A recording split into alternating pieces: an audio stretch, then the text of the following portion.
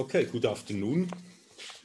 We have now familiarized ourselves with flat space-time. We have got to know new coordinates, the Rindler coordinates, and I will now move on to a more interesting metric, one that you have already to some extent seen in the exercises, namely the Schwarzschild metric. Before I define the metric, and you have seen the definition probably in the exercises, but before I define it again in the lectures, let me remind you of a few things that are going to be important for the treatment. So first of all, I mentioned several times that in special relativity, we are dealing, of course, with flat space-time, but we are making also another assumption. And the other assumption is that the coordinates in which we describe the physics is usually the coordinate system that belongs to an inertial frame.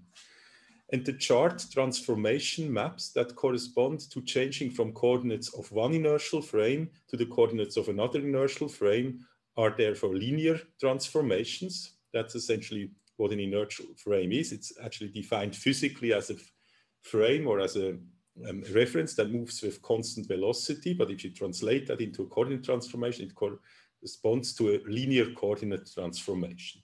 And we have seen that these are the Lorentz transformations. So they are very special transformations. And in GR, even if we consider flat space-time, we are usually interested in more general coordinates. So we are interested, in other words, in reference frames that are not necessarily inertial. And the Rindler coordinates are a particular choice of curvilinear coordinates. They are not an inertial frame. They are natural coordinates for an observer who is accelerated. And I physically motivated this by the fact that we are now, as we are standing here, accelerated by the Earth's gravitational field. So, of course, now I kind of mix terms. So we should say there is, of course, just space-time in this, it is curved. But the thing that prevents us from having a straight world line is the ground or the chair on which we sit, which pushes against us and accelerates us. So if we would look at our existence, our world line in a diagram, and let's do that actually. So a diagram in which we have, let's say here, the typical x coordinate and the t. So that's this. And let's now assume that we are in flat space-time. That's of course not the case because we are in the Earth's gravitational field, but let's suppose we are in a space-time where we have the same acceleration, but which can be approximated as being flat otherwise. Then the world line that corresponds to us essentially looks like this. So it's accelerated and in this case, x direction. What we have learned from Rindler coordinates is that this acceleration, even if it's constant, manages essentially to escape a light ray that in these particular coordinates would be originating here from the origin. So that's a 45-degree line. And the orange line that's now not drawn very nicely, so let me redraw it, would correspond to a curve that somehow asymptotically approximates this green line, but never reaches it. It's a hyperbola. It also extends to the past, and of course also this green light ray can be kind of thought as a light ray that is somehow sent out from infinity and reaches the origin if I go here into the back direction. But let's here focus on this direction. And in this case, we can also kind of complete this diagram by just putting additional coordinate lines. So the green line, the orange line just corresponds to the world line of a possible observer, but we could say there could be other observers which are also accelerated, and they would correspond to different distances from the origin of this coordinate system. For example, r equal 1 for our original observer and r equal 2 for another one, and so on. And then we have said that a natural choice of coordinates in the other direction, the space-like direction, would be coordinates such that the lines of constant coordinate value, which we called, by the way, omega, are linear. I mean, they are straight lines in these coordinates, but they kind of asymptotically approach this 45-degree line. So the 45-degree line would be the one corresponding to a very high value, in the limit of an infinitely high value of omega. So that's now a coordinate system. And now I just said these are natural. Let me discuss this a bit, what these mean. So what are these green lines? Why is this a natural choice of coordinates? So it's clear that the orange lines, they're immediately natural by the scenario I described. I said these are just the world lines of observers that have a distance, different distance here from the origin. So in what sense are these green lines also natural? Before I give you an answer to that, let us just remind ourselves of the metric, of the Minkowski metric. So the Minkowski metric is the metric in flat space-time that would correspond to the coordinates x and t. How does this metric look like in the r omega coordinates, or omega r, I should say, because the omega is more a time type coordinate, whereas the r is more a space type coordinate, and I usually mention the time type coordinate first. So the metric, that's also repetition, is given by g equal to r squared, then the omega tensor d omega minus dr tensor dr, so there's no prefactor here. And then remember there were further entries which correspond to the other dimensions. I think I already last time put them in gray because I want for the following, just for simplicity, focus on one spatial dimension. And this is the one dimension in which we accelerate. So as I said, think of this as the world line of us sitting here, which looks in this diagram curved, although we think we are at rest, but we are of course accelerated. If you think about it, you also feel it. And that's exactly this acceleration that is visible in this diagram and which we have seen to somehow depend on R. So there was another property we have seen last time and which is also obvious from this metric that I just wrote down. Namely the following. If you look at the distance between, for example, this point and this point, then this distance is 1. How do you see that? You go into the metric and you see that there is no prefactor in front of the dr component, which means that dr is really directly, is one-to-one related to the spatial distance. But the same is now true for whatever value of w you choose. So if I, for example, take the distance between this event and this event, it's again 1. More precisely, it's actually -1, because of course the metric measures spatial distances as negative distances according to our convention. And this remains the same. So if we consider these as the relevant distances between the observers, then we could say that the observers stay at the same distance as they accelerate. So now the question, of course, you could ask is, why should I measure the distance like this? Why is it the distance between this event and this? And why don't I, for example, measure the distance here between an event here and here? So that would just be another choice.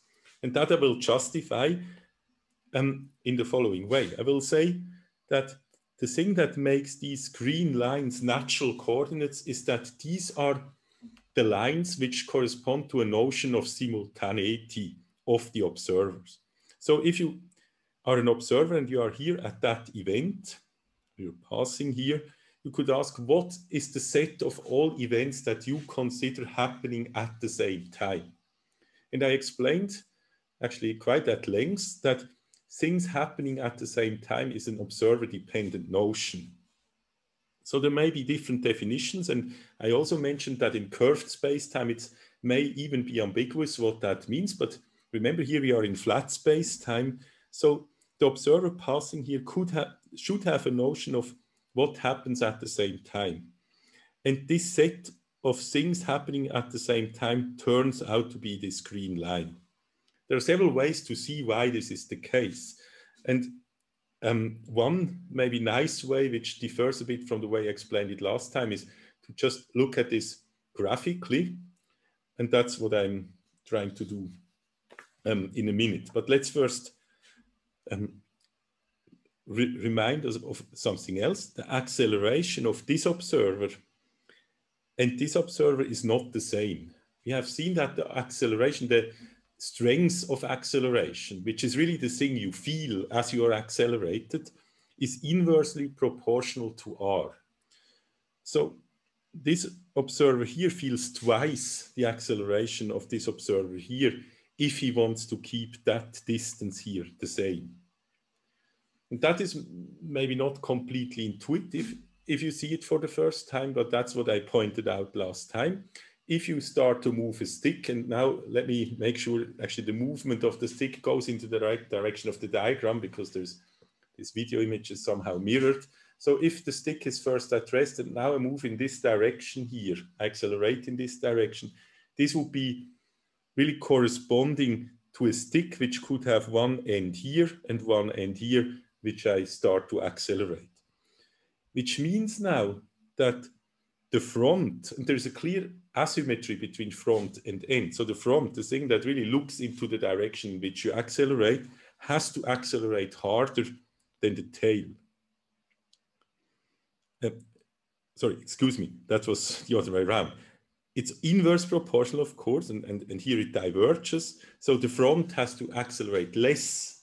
I'm sorry for that confusion. The front has to accelerate, of course, less than the tail. And if you have a long stick extending up to here, then you have here at some point an infinitely strong acceleration, which would mean the stick, if you really force it to be at the same length, would break somewhere close to here. Because whatever hard your material is, there is, of course, nothing that can accelerate infinitely strong, and that would just somehow break at that point. Okay, so this was mainly a reminder. And from now on, I would like to continue with new material, including this justification of what the green lines are. But it's maybe now a good time to ask questions if you have any.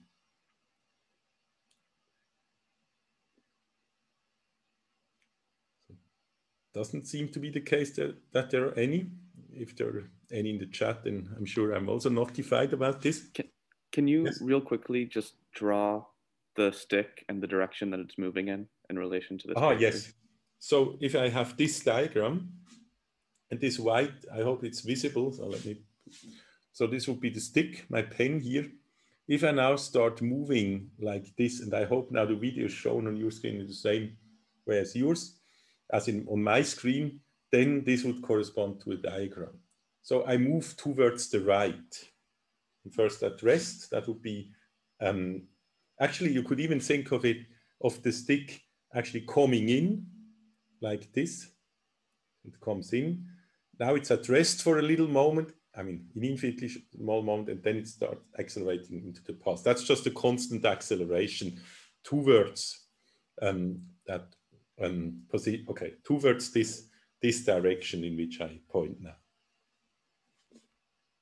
Does this answer your question? Yes, perfect. Thank you. Okay. I think last time I really showed it in the other direction, and this just had to do with the mirroring of the screen on my video. I have another question. Yes, please. Simultaneity is each one of those green lines, right? Yes, that's what I now claimed, yes. So, I mean, intuitively, I would think that, so simultaneously is like all the ray lights that would get to a point, right? And all the events that are, like all the ray lights that get to a point at a certain time, all the events are seen as simultaneous. But the ray lights here that are they are at 45 degrees, right? Not at that. Yes. Okay, that's maybe one possible way in which I could justify the green line. So maybe let me try to give you an argument which follows your idea to use light rays, and then you will see that it actually matches the green lines. And then if it's not clear, please come back to me. So, okay, the construction that you have in mind is a bit, I mean, if you want to use light rays, let's first maybe do that for a coordinate system at rest, just to understand what we mean, what the experiment would be with the light rays. So let's suppose we are just, we have here the spatial axis and here the time axis, and it's again flat space time.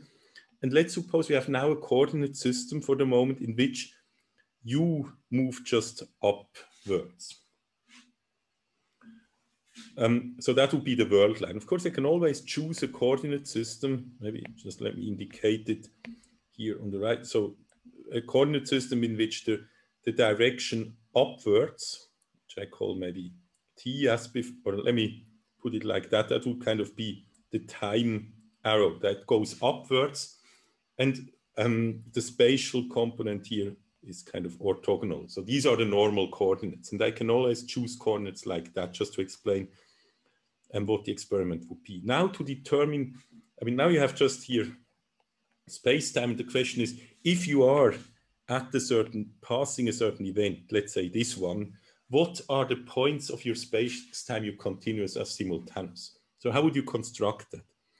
Now, as you said, we could use light rays, but the way you should use them is maybe as follows. You could say, I mean, you have a clock, and let's suppose the clock ticked here 1 second before the time you want to define simultaneity for, and here is another tick. So we could say this is maybe t equal -1, and this is t equals 0, and this is t equal 1. Now to define simultaneity, I would say, let's suppose you emitted a light ray into all directions at the point here when the clock ticked -1, so 1 second before the time you're interested in. So the light ray here moves into this direction. And of course, it could also emit the light ray in the other spatial direction. So these are actually, I mean, the diagram is maybe misleading if you're not very used to space-time diagram. That just means it doesn't mean you send 2 light rays into 45 degrees direction. It really means you have a laser beam and you send one light ray in, let's say, to the right and one to the left. So these are the blue lights. These are 2 light rays that you send up. Now you could say, let's here draw also the light rays that would reach you at time t equal 1. So these are the ones that go back with an angle of 45 degrees. So these should all be 45-degree lines.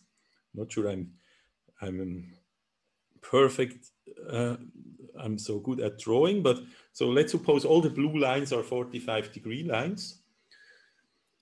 Now you see there is this intersection, and if you would now think that there was an object here, so, or an event, something happening here at the intersection and something here, then you would say these 2 events are really happening at the same time, because the light beam going, let's say, into the left direction and coming back, and the one into the right, or sorry, the left direction coming back and the one going the right direction coming back, came back at the same time. Both moved at the speed of light. So the time when they hit the mirror, let's say, or the mirrors, must have been the same time, namely t equals 0. So you would say, therefore, these purple dots are dots and correspond to the same time. And of course, you could do it with half seconds, like emitting something here, then you would get a kind of diamond like this. And at the end, you would conclude that the green line that I'm drawing here is really the line of all points, of all events that are simultaneous. So now I've constructed an almost trivial thing, you would say, because I just said, of course, this axis was just the thing orthogonal to the time axis, but it just looks trivial because we looked at it in the case where the coordinate system was aligned with our own movement. Let's now suppose that this observer still does exactly the same experiment, but we just represent the experiment now in another diagram. So actually in our diagram we had before, but let me briefly redraw it. So remember that we had an observer moving like this. Now let's just look at one small interval of his movements. So let me maybe just focus here on a short segment of the world line, which should be so short that it's approximately straight. Of course, we can always go to a very short one. That's exactly what differential geometry does. So we have at some point the direction in this thing. And this direction would, of course, if you go to the upper picture, correspond to the arrow I will draw here on the upper thing. So it's just another representation. So in other words, what I mean is, let's suppose the movement in our overall global diagram is this, but if I now go to a local coordinate system, in which the time direction is really the upwards direction, then of course everything looks like this. But now I can go back and ask, how does this diagram look like here? Now, how does it look like? I just do the same experiment, and now I have to ask myself, in this diagram, how do light ray moves? They still move at the 45-degree angle. That's, by the way, yeah, I mean, it's just before, because it's still flat space-time. It just rotated the coordinate system, but it's also visible from the metric. So light would move, okay, no, that was, so, yeah, light move, maybe now I have the problem that I want to really do it infinitesimally. So let me briefly redraw it and say, we just look at the segment in which the curve is approximately straight, but no longer vertical. So that's now this arrow here. And now this person still does this experiment. He has ticks, for example, here one before, and here one after. And now he sends out light beams, and the light beams still move at 45 degrees. So that would be the movement of a light beam. Remember, space is flat. Now I'm just looking at it from the outside, but we know from in any coordinate system in which I have normal coordinates. So these would now be the normal coordinates for someone, let's say, who stays here. So think of an observer being here, and he just looks at what the other observer does. So that would be the experiment. You are here, let's suppose, and you're just describing what this person here does. So you have this 45-degree thing that any light, also for you, looks like 45 degrees independently of who sent it out. Then you have a line here like this. And then we have these backwards lines, which look maybe something like this. Okay, that was maybe not exactly 40. It's a bit hard to draw 45 degrees, or I should say I'm not very skilled at doing that. And here would be a backwards thing that has 45 degrees. But I think you see the effect of that.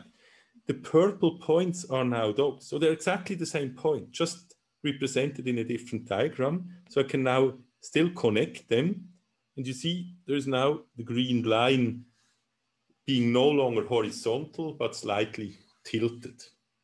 Actually, turns out, if you do it precisely, that the tilt of this line, so the angle here, is actually the same angle as the angle you would draw here if you use normal coordinates. That's something you know from, if you did special relativity from there already. So in other words, we have now really used an experiment, a basic experiment with light to determine what simultaneity means. And we see that simultaneity in coordinates in which someone moves in this direction looks like this. Now, if you think about what this means in terms of coordinates, then you will see that it really exactly corresponds to the W coordinates being constant. And that, I mean, there are different ways to see that. One way to see that is just to say that if you are in a small enough region, then the R is approximately constant. But if the R is approximately constant, then this looks again like a Minkowski metric. And in a Minkowski metric, we know that these are the, if this is a time type coordinate, this is the corresponding spatial coordinate. So if you only move R but leave W fixed, this should give you the spatial coordinates. So in other words, what this construction here told us is really the answer to that question. If I look at a particular point on this diagram here that I drew at the beginning, for example, this one, then this green line corresponds to what the observer at that point would at that moment consider to be simultaneous according to an experiment like this, which of course looks now from the outside like this. But for the observer, it just looks like this if you would put the local coordinate system here. And the same, of course, here and everywhere. So the green, so this is essentially providing us the answer I asked at the beginning. The green lines correspond to notions of simultaneity for an observer when he crosses the green line. There is not much point in saying what's simultaneous for this observer but at an earlier time. So we always look at an observer, for example, the one here, at that event and ask what is simultaneous. And the answer is everything on the on the omega equals 3 line. Okay, so I hope this answers the question. It also answers at the same time the question I asked at the beginning, although in a slightly different way than I intended, but I think this answer is equally valid. It's just a more geometrical or physical viewpoint to argue with these light rays. And I have a question. Yes, please. And this yellow arrow you drew and last picture, is it in one tangent space so that this middle tick is our foot point for this tangent space, or it is a segment from the word line? Yeah, that's a very good question. So, you know, I always now, because I'm in the physics part, cheat a little bit, but it's not really cheating because you should at some point then see how it really translates to the exact mathematics. And what you said is precisely correct. So when I drew here such a direction vector, so I guess you meant one like this, then what it really means precisely is that you go to the actual tangent space at that point. So that's the idea. So we look at what happens here. In which direction does the curve move as I pass through this point? And you know that tangent vectors are even defined as the direction in which a curve goes. And now you just should always think it's an infinitesimal direction. So if the curve actually somehow bends, just think of a small enough region that you look at where it's approximately just going into a linear direction. And that is what this picture should indicate. But the mathematically precise statement is really that the direction of the curve exactly when it passes this point is given by a tangent vector, and I somehow illustrate this tangent vector by this fat arrow here. And of course the tangent vectors now change. So if I'm now going back to this global diagram in which I'm no longer on a small scale, I would say I have a tangent vector, for example, here when it passes the omega equals 0 part, and then, for example, when it passes the omega equals 3 part, I have another tangent vector. These tangent vectors are not only different because they look as if they have different directions, they're really in different tangent spaces.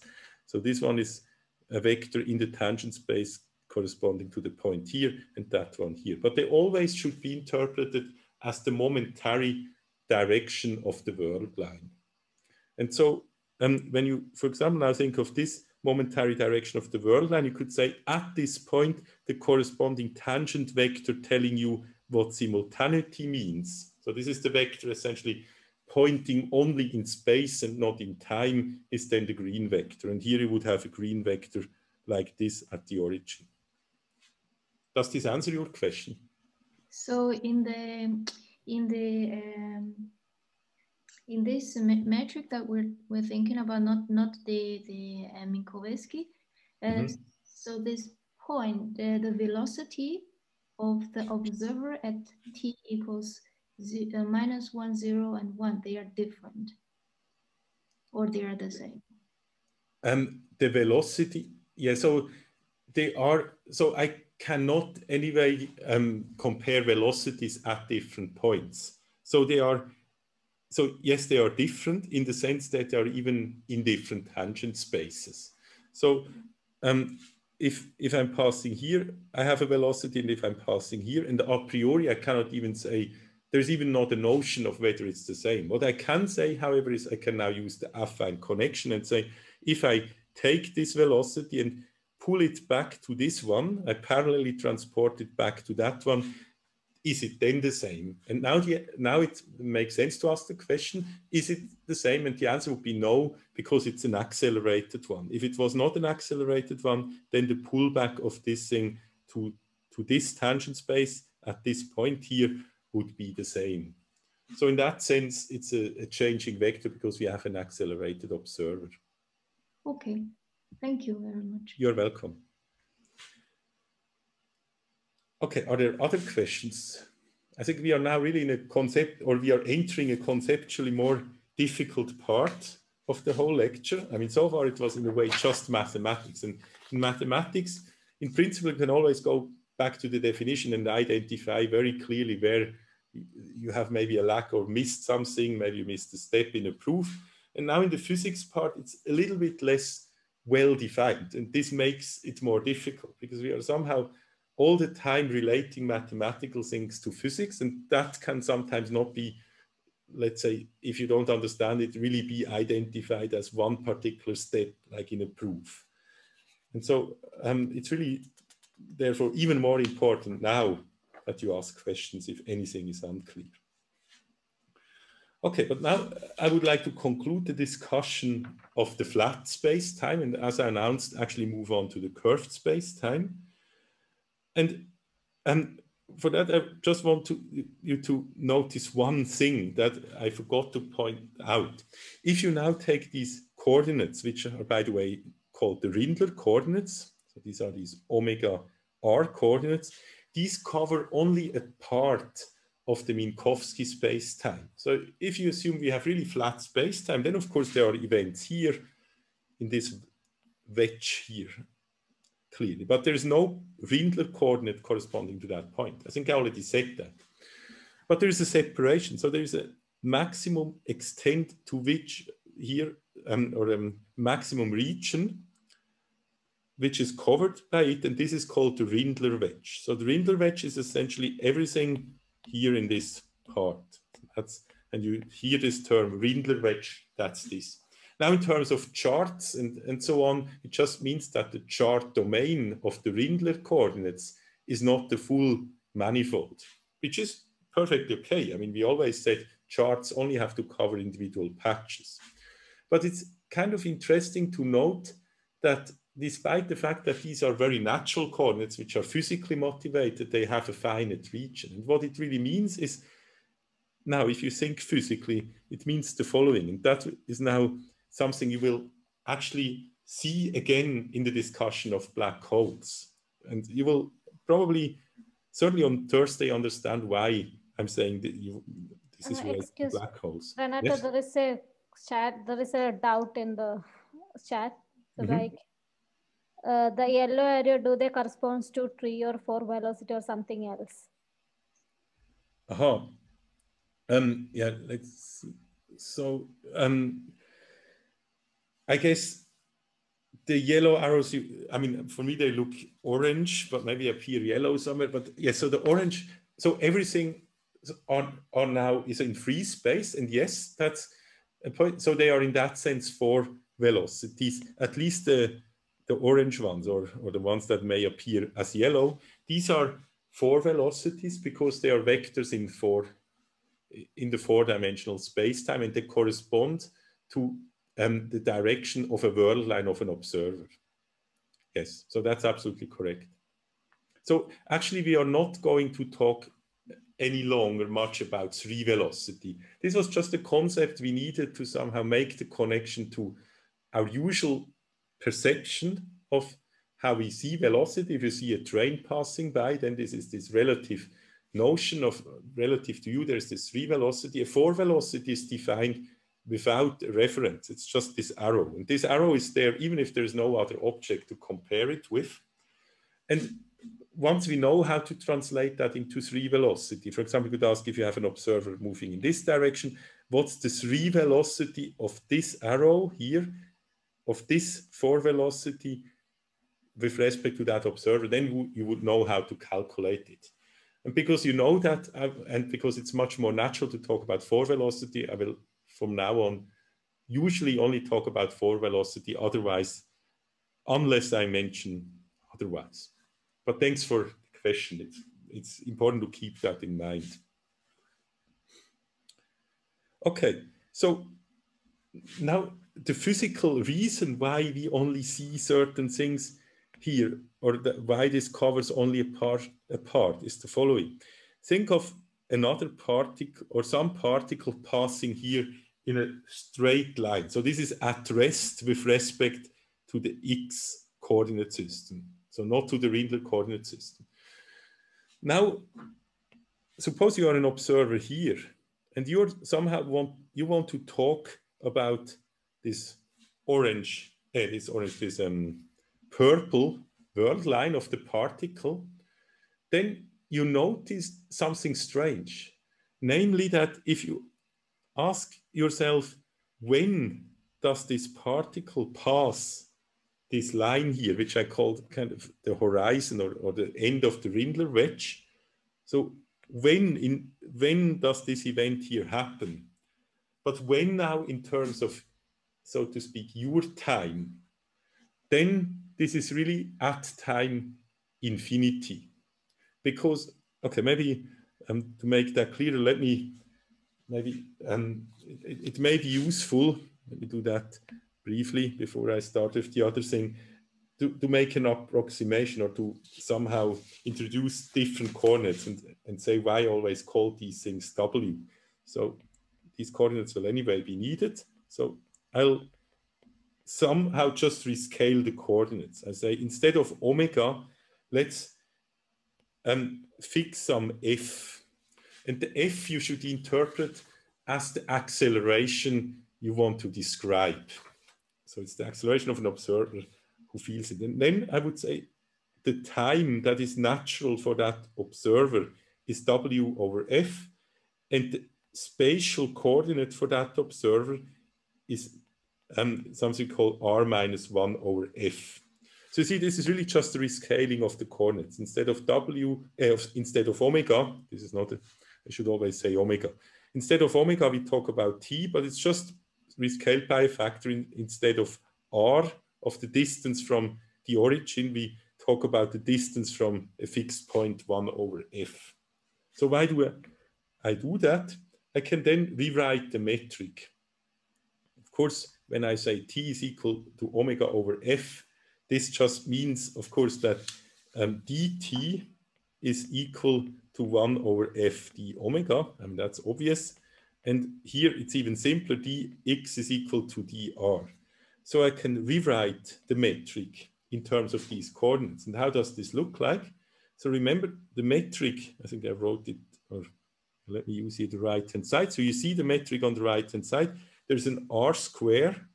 But now if I replace t by dt by d omega, I get an additional factor of 1 of, actually of f, because I start with omega and write t, so I get an f squared because it appears twice, dt minus, now just have dx because of this relation here. And I just omit the other spatial terms, the one in the second and third direction. Renato, excuse me, there is one doubt that what is f actually? Yes. Okay, I probably didn't explain f very well because I wanted maybe to explain. Let me write down the expression and then tell you what f is. So just take for the moment f as just a rescaling factor. Now, if I rewrite this, and I will just come back to the question, so I'll not forget it. If you see here, r squared, f squared, if I put in this, so if I replace r by x, then of course r is x plus 1 over f. And if I multiply it with f squared and square the whole thing, this can just be written as 1 plus fx squared dt, tensor dt, minus dx, tensor dx. Now the reason why I introduce these coordinates is the following. Suppose I have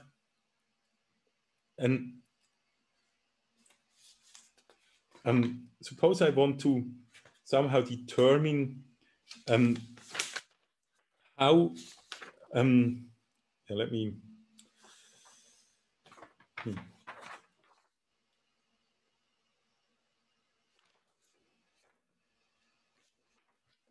maybe I should do that later.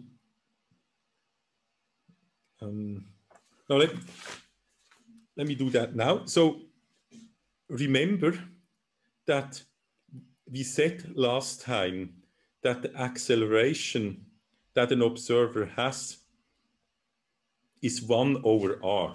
So maybe I'll just write this here in a box. So last time we have derived the following. We have said that the strength of the acceleration is 1 over r. Now the idea is to say that let's suppose we want to model an observer who is subject to acceleration fixed to f. So I just said I want to model I want to find the observer whose acceleration is exactly f. Then of course I just need to choose r to be 1 over f. So if let's say 1 over f is here, then I could put here a new observer, which should also be a world line, and this observer would have exactly acceleration f. So you should think of f as an acceleration. And now, I mean, you should think in the following way. Let's suppose you have, for example, the Earth acceleration that you feel now, 9.81 meters per second. And now you want to put that into this diagram. Then I would say take f to be that acceleration. So f has now actually the units of 1 over second, because meter and second cancel, as we said, c equal to 1. So remember that we have the same units for time and space. Then an acceleration is 1 over a second. And that's at the same time. So the inverse of 1 over a second is again a length, or can also be interpreted as a spatial length. So we find a place. So if f is now the Earth acceleration, we find some place in the diagram where we have an observer who exactly feels the same acceleration that we feel now here. And now what we want to do is to have new coordinates which measure everything from making this here the 0 point. So we essentially take this to be the new 0 where we are, and not that point here where we have the singularity, so to speak. So we take this as the 0. And that's what these coordinate transformations do. So I take a new x, which is just the distance of where I am. So if I move now a little bit, then I'm at a certain distance from this point where the acceleration is exactly f. And now I did this other rescaling. Why did I do this other rescaling? If you look at this new the metric written in these coordinates, then as long as x is very small, so x is, you should now imagine r is somehow in this picture the distance from us as we are standing here, for example, to, let's say, some remote point, or the center of the Earth. That's not exactly the case, but let's suppose it's some remote point, and the x now just measures the distance from, let's say, the ground to when I jump up by a meter or so. So in this case, this quantity here is very close to 1. which means that the time that passes really corresponds, I mean, you remember the time that passes given by the metric almost precisely corresponds to dt. So with this choice of coordinates, I have achieved that for an observer who feels acceleration f, the time coordinate t exactly corresponds actually to the time that he would see passing on his clock. And you see, it's just a rescaling of w. That's what we kind of already expected. So we said w is something like a time, but now this is made more precise. We can really interpret not only w being equal as points of simultaneity, but we can now interpret the value of w by saying if we divide the value of w by this f, then we get the time shown on that clock. So the summary of this is take f to be the Earth acceleration, draw this green line, and then measure all distances from this point on, and then the t that I defined corresponds to the time passing for this observer. Now, just before the break, let me make this point that I wanted to make with this purple line. I'm sorry for this little detour, but I think it's now clear. So you can now think of the rescaled thing of w as the time, as I said, and you see obviously that there will be more and more green lines as I go up, because here we have already the line omega equal infinity. So the diagram probably looks like that. We have more and more, and they are denser and denser.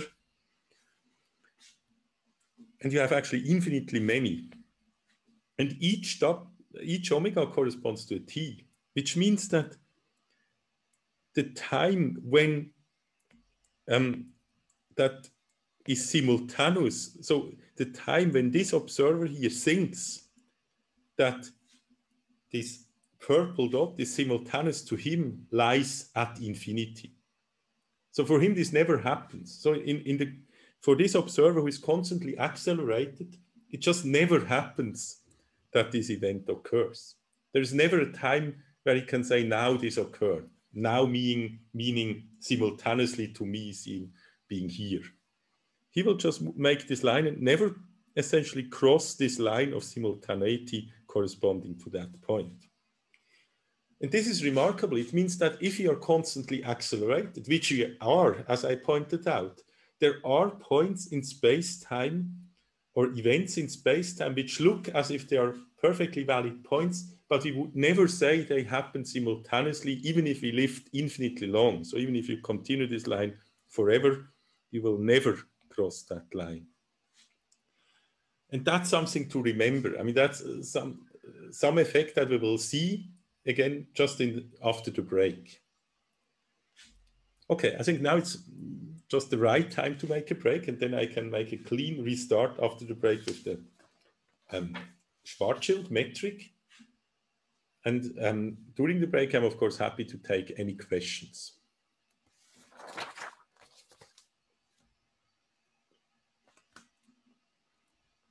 So are there any? I wonder, what is this purple line? Is it a word line of something?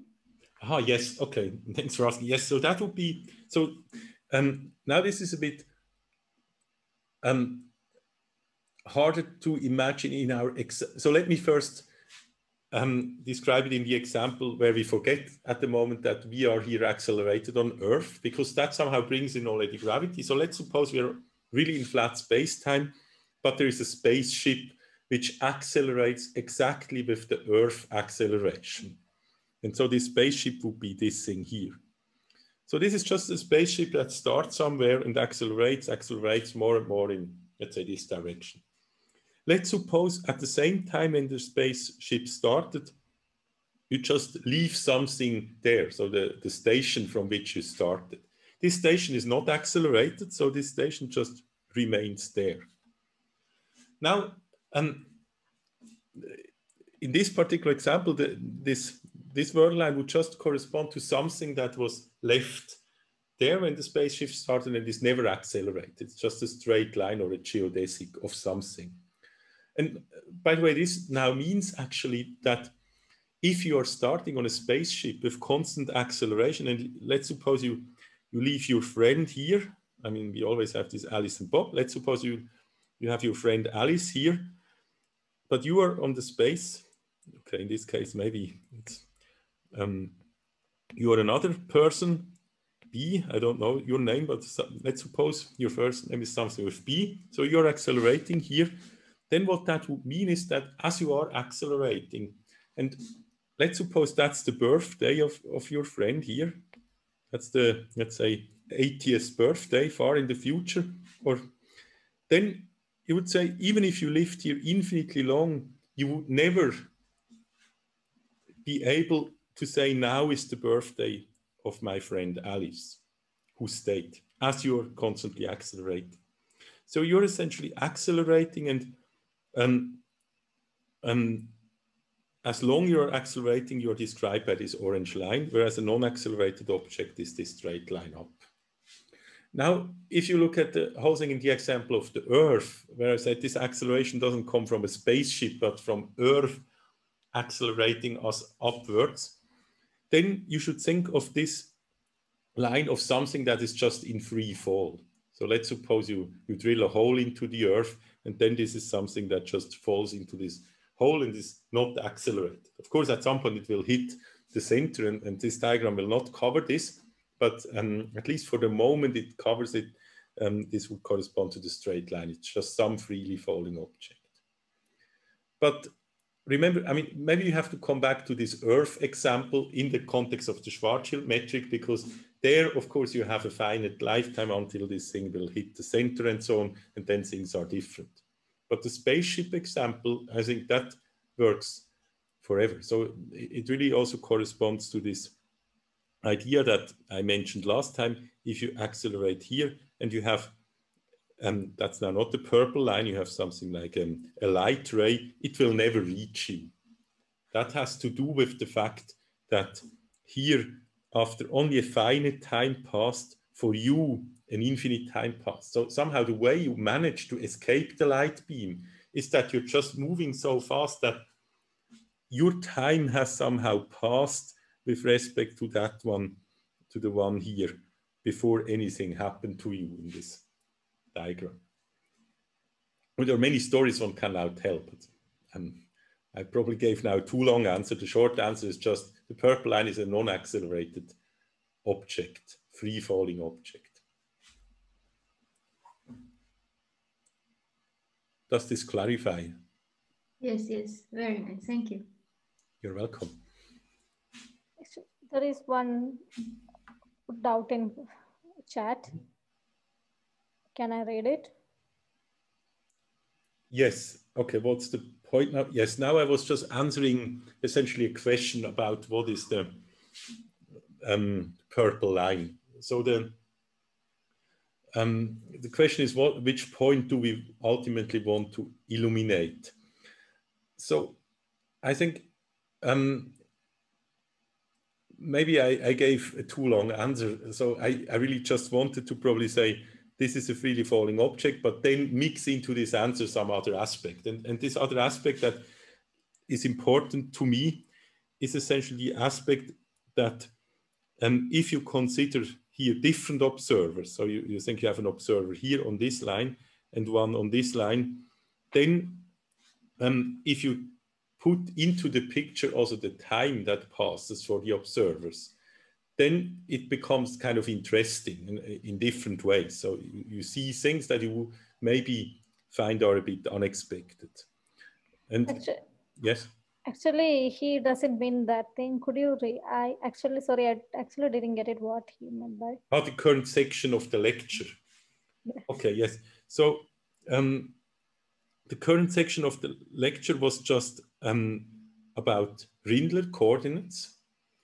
And the reason we are discussing Rindler coordinates will probably become clear in the next hour, because what we will show right now after the break is that if we take the Schwarzschild metric, which we will introduce, and look at it locally, we just go to a particular point, which is, and a region which is small enough so that curvature doesn't play a role, and look at the whole thing in Rindler coordinates, then this is a very natural thing to look at things. So more precisely, we will see that if we take the Schwarzschild metric and go actually to the place where it looks as if it has a singularity, which you will see exists. So there will be something called the Schwarzschild radius, at which it looks as if this metric has a singularity. If we go there and introduce different coordinates, then we will see that they approximately up to second order terms look like the Rindler coordinates, which in turn will mean, and I will explain all that, that we can think of it again as flat space-time locally, just in different coordinates. So we will essentially retrieve an expression that looks like the Rindler coordinates. And for that, to understand what that then means, it was important that we are now familiar with the Rindler coordinates. So that's the purpose of what we were doing. I hope that answers the question. I'm not sure whether the question was referring to that. Okay, good. So it seems to have answered the question.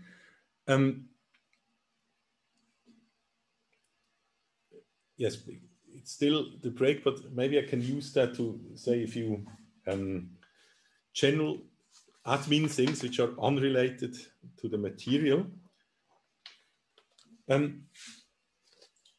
So first, an administrative note about the tutorials.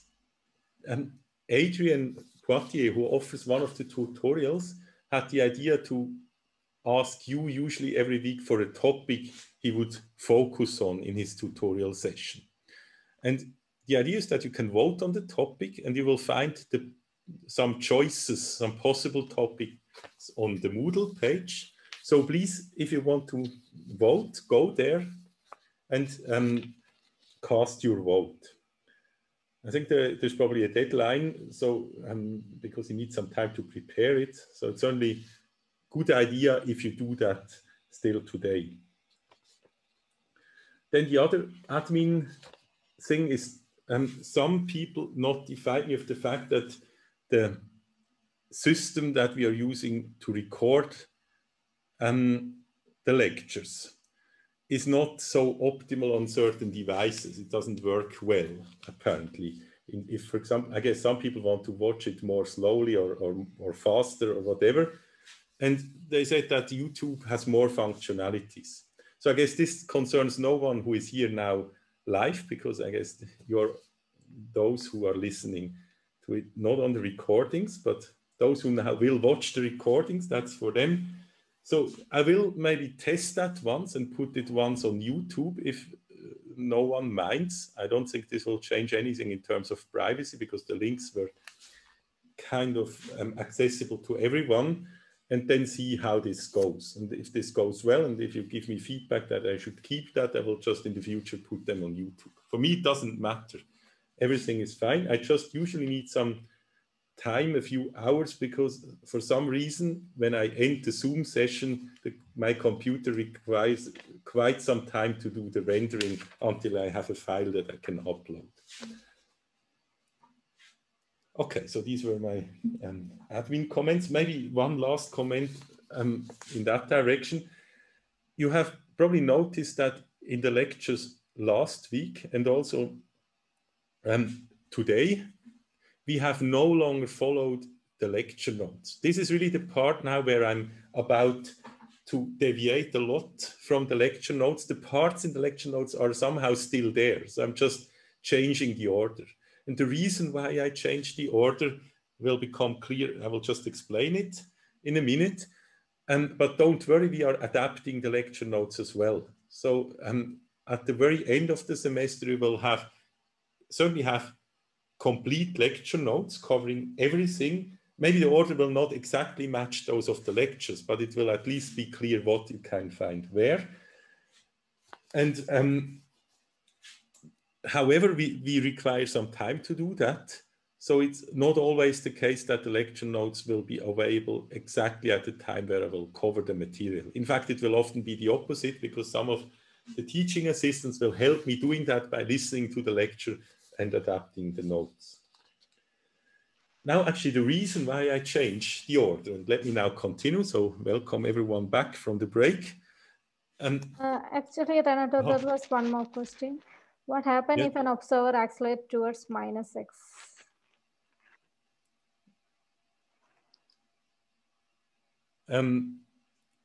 Well, yes. Okay, so let me first answer that question. Thanks for the question. So the question is, what if the acceleration is in the opposite direction? So actually, I just chose the diagram in the direction in which you have the acceleration. If you have an acceleration in the opposite direction, I will it will just look mirrored. So I guess you can imagine. I will not draw it, but it's just essentially you flip the diagram over. So take this piece of paper and look at it in a mirror. Of course, the diagram always, I mean, keep in mind that the diagram refers to, or is kind of motivated by this experiment where I move a stick. So everything should move in the same direction. If I have pieces accelerated in one direction and others in others, then I better draw different diagrams with different coordinate systems. So the coordinate system, the Rindler coordinates, are always adapted to one particular, let's say, if you want, solid stick moving in one direction. And yes, if you have different sticks, then choose different coordinates.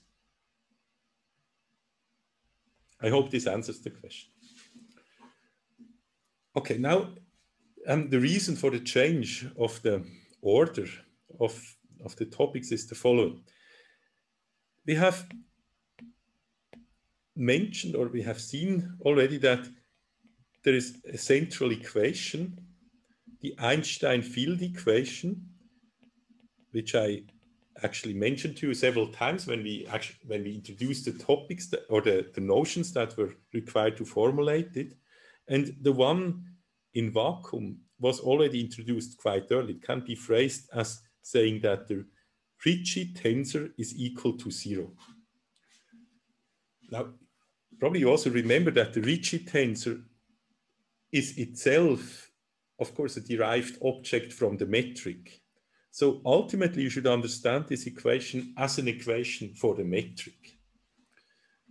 So more precisely, this R is written in terms of the gamma symbols and derivatives of the gamma symbols. And the gamma symbols in the Levi-Civita connection, which is the one that is relevant in GR, are themselves derivatives of the metric. So this is an object involving first and second derivatives of the metric being equal to 0.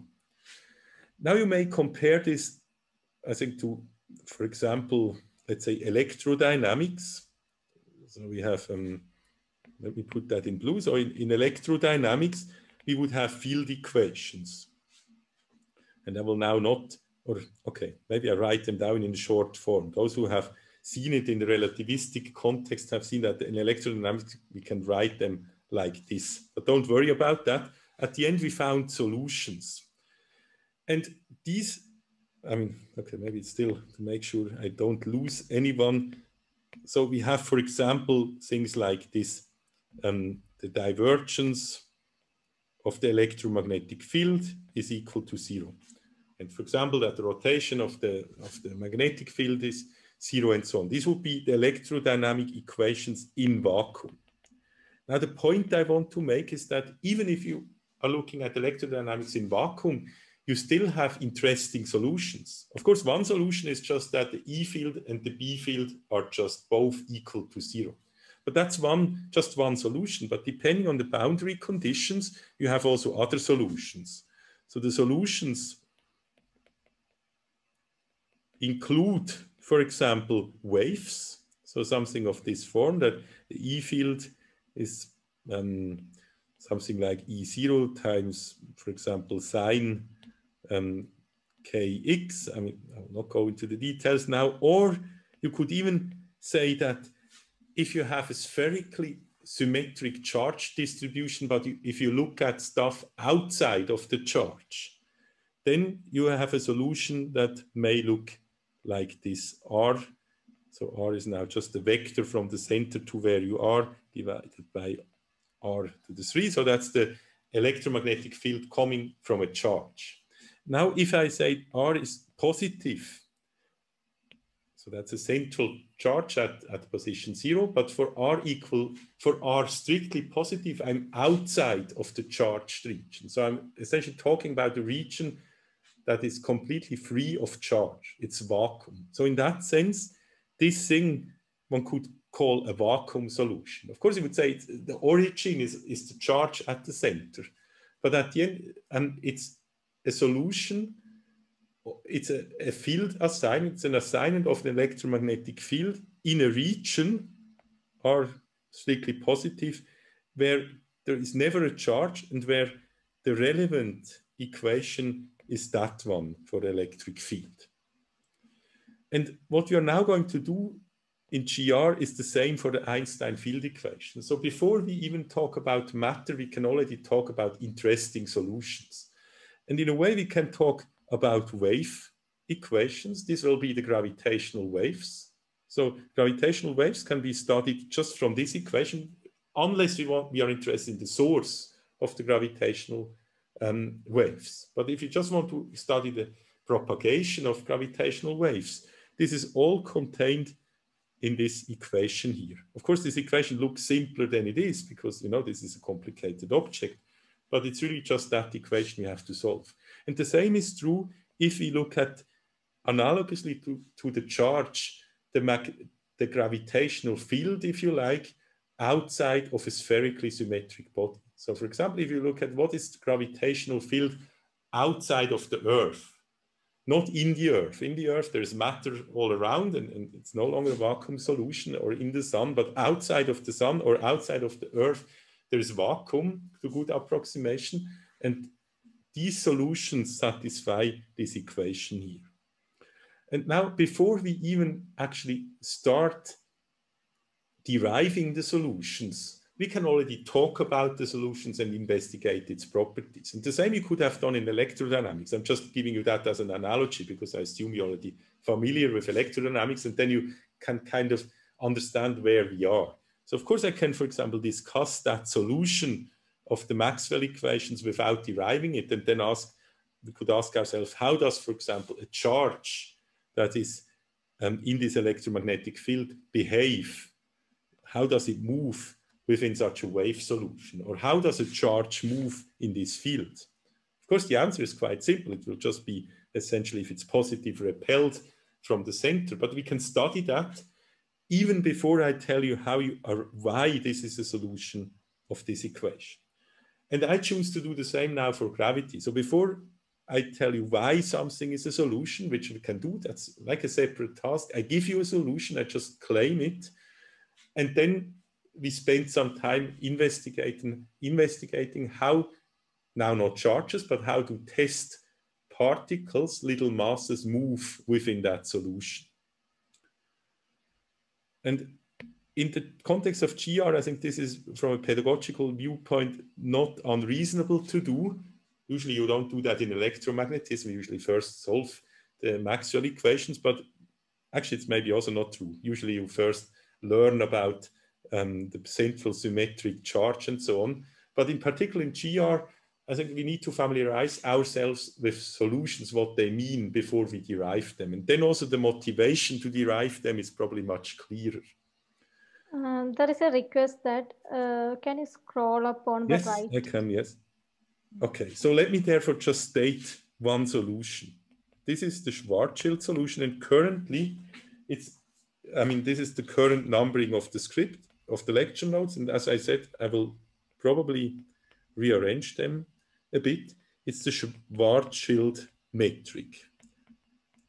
So the first thing I should again point out is, okay, I think I'm now at the wrong place. Somewhere, okay, I think okay, here. Somehow I moved into another document, but let me do that now here. So let me first make you aware of the fact that when I talk about solutions of this, as I said, this is a derived object from the metric. So the solution is really a statement about the metric. So in the same way, I could here of course, give the electrodynamic equation in terms of the electrodynamic potential, for example, which is somehow related to the electromagnetic field E. So just regard this as something involving G, a metric, and now I tell you one solution of that is the following. I hope you have already seen it in the exercises and made the first encounter with it. It's 2G, where G is the gravitational constant, M, where M is for the moment just another constant with the dimension of a mass. And of course, it will correspond to the mass that somehow you could imagine generates this solution, but we are only looking at the solution outside of the mass. It's a vacuum solution in its sense. So that's the first term. The second term is almost the same, except for an important inversion. It's dr. And then now let me here write now the other dimensions, which I give in spherical coordinates. It's d theta, d theta. So think of theta as the polar angle, and then maybe phi as the azimuthal angle. So I have here the usual thing that you know from the sphere. So I could also just abbreviate that and call it G omega, which is just essentially the surface of the sphere.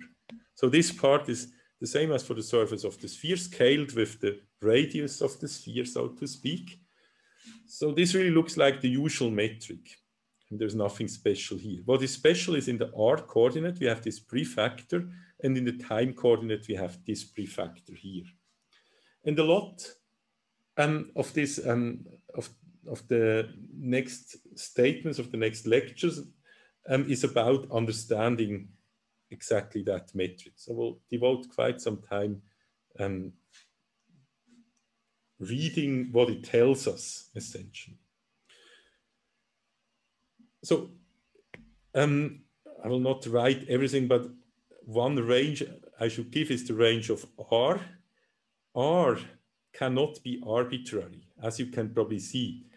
If R is equal to 2gm, then this term here is 0, which, okay, that's not such a problem. No, it's actually a problem. So if this term here becomes 0, then it may look as if the metric is no longer non-degenerate. So remember, a metric has to be non-degenerate, so it should not have 0 entries. So this already looks strange, but here it's even worse. Here you have 1 over a 0 value, which diverges. So definitely it would be a bad idea to put in for R2gm. So we simply don't do it, just omit it. But R can be everything else, essentially, from 0 to infinity. And then theta, I'll not write it down, is the usual polar angle between 0 and pi, and phi between 0 and 2 pi. Now, this is not only the Schwarzschild metric, this is the Schwarzschild metric in Schwarzschild coordinates. So these are two things. So a metric can be defined as a coordinate-independent thing. But of course, to write it down, I also need coordinates. And so this inventor was lucky. He was now kind of given, or his name is now essentially will remain for us eternally. First of all, because he defined the metric, but also because he essentially used coordinates to specify it.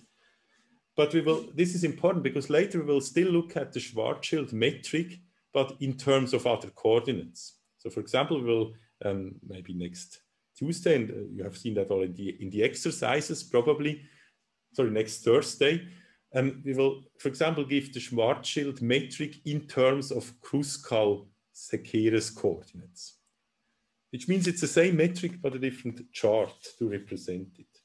So please keep that distinction in mind. Now, the reason why I made this analogy of electrodynamics is, in a way, this is really the solution corresponding to this thing here. So in electrodynamics, you have this central symmetric solution, and it turns out that if you require, so if you take the Einstein equations, the field equations, and ask yourself, what are all solutions? What's the family of all solutions that are rotationally symmetric or spherically symmetric? Then you will essentially find that all these solutions are captured by this metric here for different values of m. So it's really, in a way, the most general solution that is spherically symmetric. And of course, if we have things like planets creating a gravitational field, and if we assume that they are approximately spherically symmetric, then we would expect also the solution to be spherically symmetric. That's actually not really an implication. I mean, that's in general not true, but at least one solution is like that. So why is it not true? It's not true because let's suppose we have, first of all, this spherically symmetric solution, let's say, of the Earth. So it would be the metric describing things here above the surface of the Earth, not within the Earth, as I pointed out. But then, if, let's say, a gravitational wave comes about from a distant object, then it will be superposed onto that solution. So we will have essentially this basic solution, the Schwarzschild solution, which is spherically symmetric, but then there is this spherical symmetry is broken by an additional boundary condition, namely that there is this gravitational wave coming in. There is another potential problem with the metric. We already excluded the point where this becomes zero. But notice that if we put in a value strictly smaller than 2gm, then this term here becomes negative, which is strange. But at the same time, this term here becomes positive because it had a minus sign before, but then the bracket is negative, so this term becomes positive, which actually means that what we call the r coordinate is now a time-like coordinate, and what we call the t coordinate is a space-like coordinate. Of course, the coordinate doesn't care how it is called. So the important thing what it is. And the statement I'm making here is that what we call the t coordinate is not in the whole domain of this chart here a time-like coordinate. So that's the first thing you should notice. So essentially there's a swapping of roles exactly at the point 2gm, which is the point where the metric is not even defined.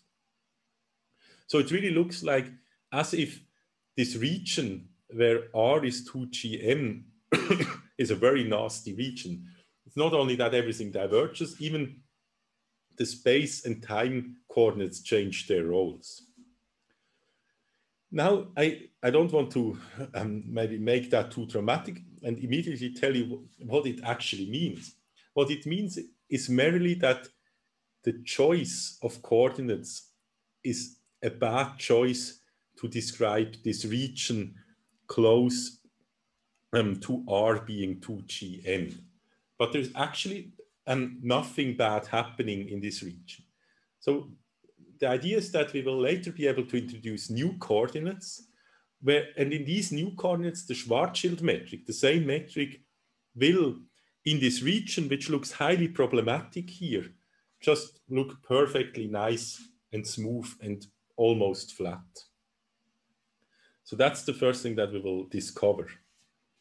I mean, the first thing, we will first of all do a few other things, but that will be an important discovery. And that's a non-trivial thing, but it has to do with concepts that we introduced at the very beginning. Remember that I always had these diagrams where on the left-hand side we had the real manifold, the space-time, and on the right-hand side we had the chart and all the chart representations. This is clearly something that is chart-dependent. So if something diverges here, that by no means implies that in the real world, in the real space-time, things are diverging. It may just be an artifact of our choice of charts. And that's indeed what is the case at the point r equal 2gm. However, there's another point where things diverge, namely the point where little r is 0. And there's a real divergence. There you will not find any chart where things look smooth. So why do I know that? I mean, how can I make these statements? Of course, one needs to do some calculations, but to make the statement, one thing you can do is you can just calculate the curvature. And if you calculate the curvature at the point 2r, little r equal to 2gn, so this point which looks dangerous because this becomes 0, then you will find that the curvature is actually not diverging at all. It's just almost equally large as in the neighborhood. Whereas if you calculate the curvature for r equals 0 or approaching 0, then you will see that it diverges. And now remember, the curvature is a real thing. So when I say it diverges, I mean that even coordinate independent things diverge. So it's not now a coordinate artifact, it's really the actual curvature, which has a geometric meaning, remember, that diverges. So in this sense, there's really a difference between these two types of singularities. Okay, so that's one remark I wanted to make. Now the other remark is to tell you that, I mean, now I talked about this region where r is equal to 2gm. There is a question, sorry. Yes? So from the interior space, can I exclude the singular point to obtain a smooth pseudo-Riemannian manifold? Yeah, that's a good idea to just remove a point where it doesn't work. And yes, in this case, we would be able to do that. We can just remove the point. However, it's not actually just a point. It's, of course, I mean, I shouldn't have said point. It's, of course, the whole space where r is equal to that value, which is a whole sphere in a sense. So I would remove the whole sphere. And then what remains is a smooth manifold, but actually two disconnected parts in a way. But that can be done. But then what you will find is that the things I removed can be kind of smoothly completed and put together. So they just look as if they were separate, because in principle, if I have two coordinates or if I remove something somewhere in a manifold and now I have two manifolds, it's not clear that if I never saw the entire one, whether I can put the pieces nicely together. But in this particular case, this, as we will show by going to another coordinate system, is the case. So we can fit the two things together. So it's a removal in the same sense as if you, for example, take angles in the polar coordinates, and then you say, okay, the angle has to go from 0 to 2 pi, but should you now include 2 pi or not? Then the answer is no, you cannot, because then it's no longer unique. So you have to remove essentially one line. And but of course, you can now put two charts and complete the whole thing. So there was like the second part also, he has that the resulting manifold. So the resulting manifold is not simply connected anymore. Yes, it's not. But yes, that's yes, it's not a priori. But as I said, you can then again connect it. Of course, by connecting it, you change it. You put in the missing part. It's like as if you cut something and then it's disconnected, and then you remove the cut again. And the point is, we can remove the cut again. So we essentially introduce exactly the missing piece, and we can make it again one connected manifold. Now, there are several things we need to do to understand this metric. So now we're just at the start. One thing we can do first to just get some ideas of what it tells us is to ask ourselves, how does it behave if R is very large? So first of all, what does R even mean? So it's actually hard to understand what R means if you look at this term here, because there's this strange prefactor. However, if you look at this term here, then the R has a very clear meaning. It's actually, I mean, if you would integrate in a way over this thing, you would see, you would just get from this here, that's just the area element of a sphere. So if you integrate over that, you would get essentially 4 pi and then times R squared. So, or you could even integrate just going around this thing. So this term really tells you that R has the meaning of corresponding to the surface when you are somewhere. So if you're, for example, let's say on the surface of the Earth, and you treat and you ask yourself, what is R? Then you have in principle two choices. You could say R really corresponds to the distance, that's how you would usually probably think, to the distance of the surface from the center. But there's also another possibility. You could say, no, R is essentially a measure of how long is the path if I walk once around the Earth. Or R is a measure for the surface of the Earth. You could say R is defined by saying that R squared times 4 pi is the surface. Or almost equivalently, in this case, you could say R is defined by the circumference divided by 2 pi. And in this particular metric, it really makes a difference how you think. This term corresponds to the second way of thinking, to go walk around the Earth, whereas this term would be connected to really move in radial direction. But here this doesn't work nicely because clearly R doesn't correspond to the distance you actually move because there's this prefactor. So in other words, in this metric, you should interpret R not as a distance from the center. It's still true that if you move away from the distance, if you increase it, then R will grow. But there's a prefactor here. So it's not a direct measure of the distance. Whereas this thing here is much more reliable. So if you are somewhere in this space-time with this geometry, and you ask yourself, what does this R mean? Then it really means that if you walk around this center, so it's spherically symmetric, there's a kind of a center defined, then this is the circumference corresponding to that radius. So that's how you should think of R. So once you now think in this way of R, you can now ask, what if R is very large? So if you intuitively are on a very big surface, which you would of course think is one that is very far away from the center. So in this case, indeed, all these terms here tend to 1, because now R is going to infinity. So this whole term here can be neglected here as well. And then it's indeed true that walking R away from the center now corresponds to the distance you walk away from the center. So in the limit where R is very large, this connection between what it means to move radially and what it means to move around the center, again, coincide in that sense. And even more, in this case, also the time has no prefactor. So everything behaves as essentially in flat space, because if the prefactor here is 1 and here the prefactor is -1, then we are just in Minkowski space expressed in spherical coordinates. So that's the first thing I want to note. So this metric G for very large R asymptotically approaches Minkowski space.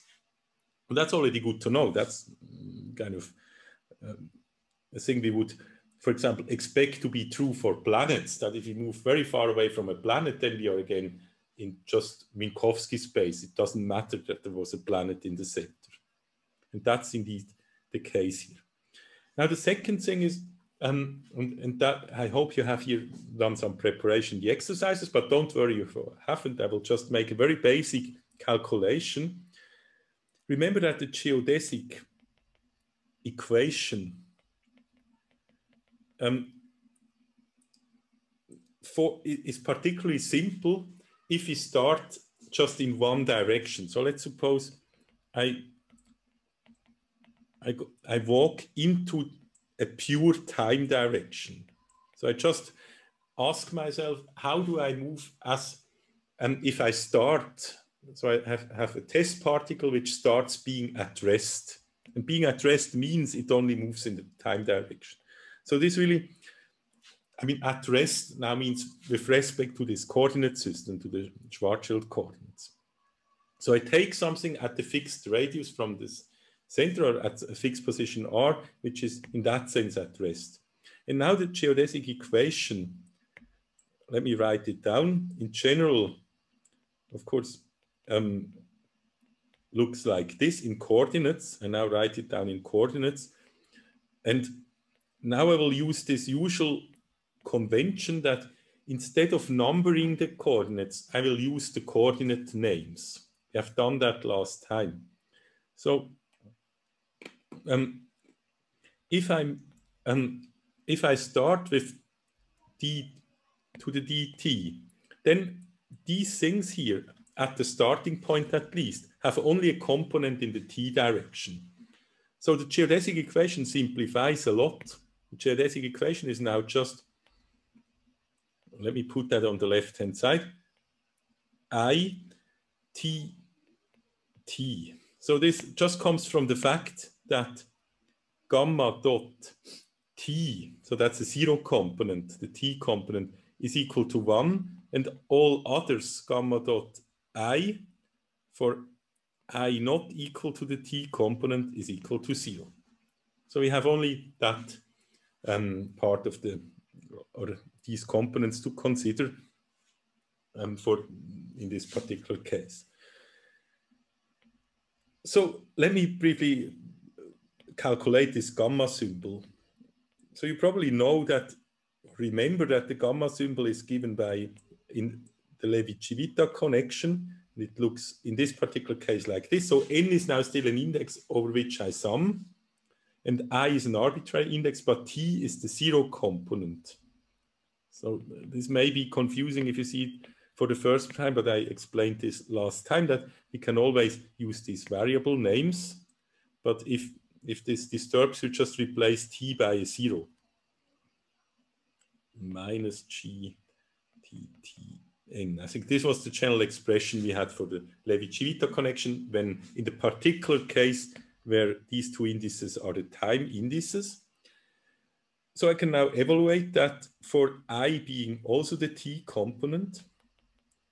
But if I is the t component, then you see I get only a contribution here where, and because g is diagonal, I only have here a t contribution.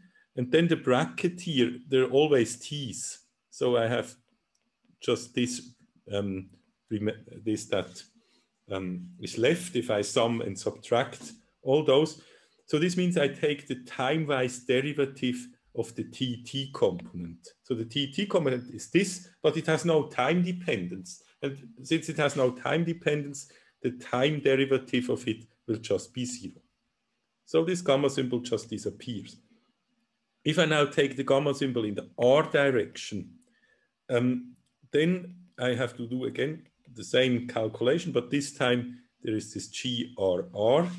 And then from this part here, okay, let's see, there is n is now r. So I have RT, comma t, and here again RT, comma t, but r, comma t is an off-diagonal term. But if you look at the metric here, there are simply no off-diagonal terms. So these two disappear anyway. So I only get this one, which has a minus sign. So let me put the minus here in front. And then it's GTT, comma R. And this I can evaluate. So first of all, I have, again, this minus 1/2. And then what's GRR? GRR is, of course, this prefactor, but it's the inverse. Because remember, if for the G, if for the metric tensor, the components upstairs mean the inverse metric, but the inverse of a diagonal metric can be easily calculated by just taking the inverses of the diagonals. So this inverse of the diagonal is just 1 minus 2m over r. And there's also a minus sign here. So I can just keep track of that by erasing that minus sign I had at the beginning. And then I still need to take care of the position derivative, the r derivative of GTT. So GTT is this first component. If I take the derivative with respect to r, I get 2gm over r squared. So let me write this down. 2gm over r squared.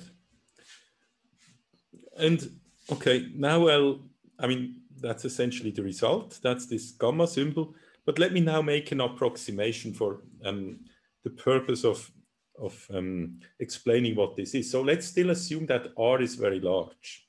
If R is very large, I have, of course, the lowest order term is this one with a 1 here, and the term where I multiply this with this gives already a contribution of R to the 3, which we may neglect. So if I only keep the quadratic terms in R, then I get m over R squared. Now, why did I do this derivation? Let me put it into our geodesic equation, which was simplified like this. So we now have the right-hand side. What we found is that, so that's our conclusion, and that will be an interesting conclusion. We found that gamma dot dot R, so the change of the R coordinate, is given by minus m over R squared plus higher order terms, which I kind of ignore here for the moment. Now, what does this here mean? This means that the acceleration in the R direction, so the dot dot means, of course, the acceleration in this component. I mean, remember, we discussed the acceleration quite a lot. And I have a question. Yes. Where did the G go? Yes. The G. The G. Where the G did go? Sorry. Yes, that's a good point. That's something I forgot to put. Thanks for reminding me of that. I actually first wanted to set G equal to 1 when I made my notes, but then at some point I decided to include it. So that's why it wasn't there. But you're perfectly right. The G has to be there. And that was actually exactly this equation was even the reason why I wanted to keep it. So thanks for reminding me of that. So now what this equation tells us is that the acceleration is given in the R component. And there is, of course, only the R component by spherical symmetry, is given by this expression Gm over R squared.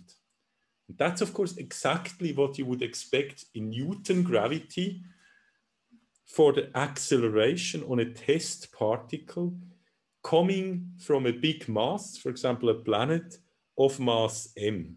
So this big capital G is, of course, the Newton gravitational constant. So what we found is that if we are very far away from the center, so that we can neglect higher order terms, but indeed, I mean, that's not a precise result. That's only an approximation. But in this approximation where we can neglect these terms, we find the expression for Newton gravity. And this justifies in retrospect why I called this M. So, of course, I never put in a mass. I just said this is a family of solutions, of spherically symmetric solutions with some parameter M. But now we can, in retrospect, justify it and say that such a solution corresponds exactly to the one where in Newton gravity I would have had a mass M. And we will, of course, also see later when we solve for these solutions that this mass has still a significance in Einstein gravity. But for the moment, we essentially, by analogy to Newton gravity, found that the M parameter, so this thing that entered here just as a parameter, can be interpreted as the mass of the source that generates the gravitational field, so to speak. Okay, so we have found the second thing. So the first thing was that far away from the center, it's like Minkowski space. Now the second thing we found is that it behaves, if we take into account geodesic equations, then far away from the center, it behaves as in Newtonian gravity. So the R change, the way it will change the distance from the center, so to speak, which far away has a meaning, has the usual meaning, is exactly as you would expect in Newtonian gravity. And okay, I think that's essentially what I wanted to discuss today. And on Thursday, we will enter into the more interesting region. And for today, I just would like to give you an overview of what will follow in the next few lectures. So we have already, or I've already pointed out that there's this region in which there is a problem. Now, where is this region in reality? So apparently far away, it's like Newtonian gravity, but if we come close, then clearly non-Newtonian things happen. Time gets distorted in a way. You can see, I mean, that of course wouldn't be there, that term in Newtonian gravity, but also length somehow gets a different meaning. So moving radially has no longer the usual meaning if you compare it to moving tangentially to the sphere. Now, it will even not just a little bit deviate, it will deviate maximally, because these terms really get infinity and zero and so on. So one could say that very close to the place where this is 1, we have a complete departure from Newtonian gravity. And this, of course, raises the question, where does this happen? So if you, for example, take the Earth, the mass of the Earth, where does this happen? So where is this, this critical distance? Now, if you want to think about it, you should first of all keep in mind that we solved the vacuum solution. So the solution would be valid, in particular, if you would shrink the Earth onto a very small point so that you can really move very close to that mass. So think of the whole Earth mass as being put into a tiny point, so to speak. Now, in this case, we can now move very close to the center, so to speak, without leaving the vacuum solution. Of course, in real Earth, if you drill a hole, what happens if you go into the Earth is that the gravitational acceleration will decrease, and if you're in the center, it will, of course, by symmetry be zero. But now think of just, instead of drilling the hole, you take all the mass and focus it in the center, then you can go very close. And it turns out, in this case, this is the valid solution. And the relevant R where you get this disastrous behavior will be essentially of the order of, I think, a few centimeters. So if you had all the mass concentrated and you would approach it by up to a centimeter or so, then you would get this behavior. For the sun, it's of the order of kilometers, but you will have the same. So if you put all the sun mass into 1 point, then and approach it to 1 kilometer, you will see that behavior.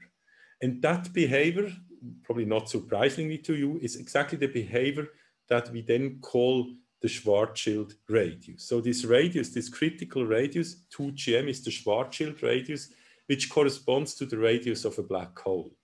So put it differently, if you would indeed put all the mass of the Earth on such a small scale, then if once you would put the mass into a region smaller than 2gm, so smaller than a centimeter or so, you would find, you would have converted it into a black hole.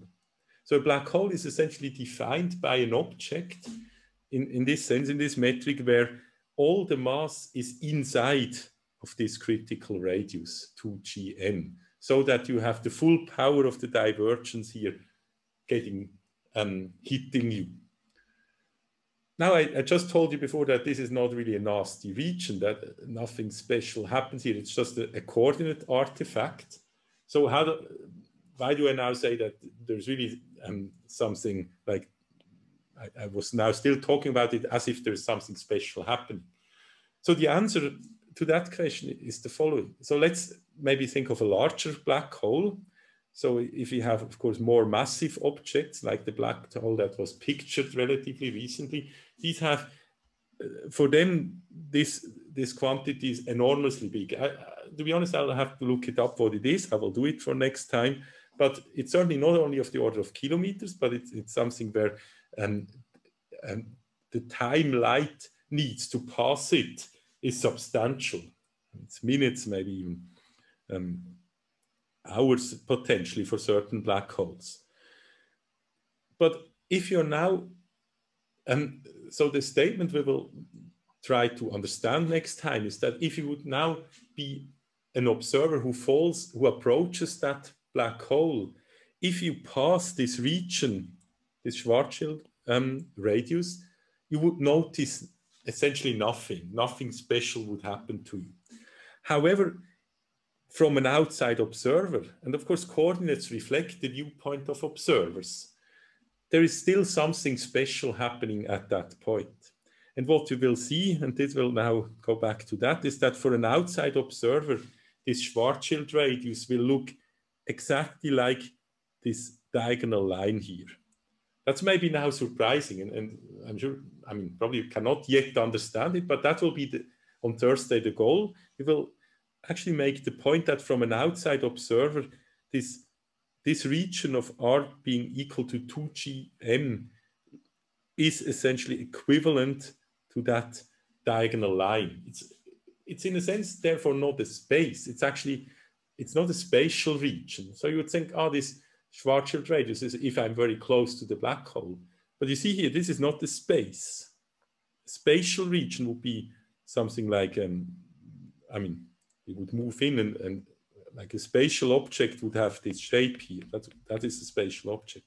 This is kind of a time, a light-like object. So the black hole horizon or the Schwarzschild horizon is essentially a light-like thing. And in the same way, as I told you here, that you can escape it, you can escape, of course, falling into a black hole by constantly accelerating. So to make that precise and to present it in a way that you can really understand it is the goal of the Thursday lecture. So far, I just wanted to give you essentially this outlook so that you're aware that it may be worth to study this again, just in view of what's coming and to be well prepared to what I'm going to tell you on Thursday. Okay, that was all for today. I wish you a nice day and hope to see you again on Thursday.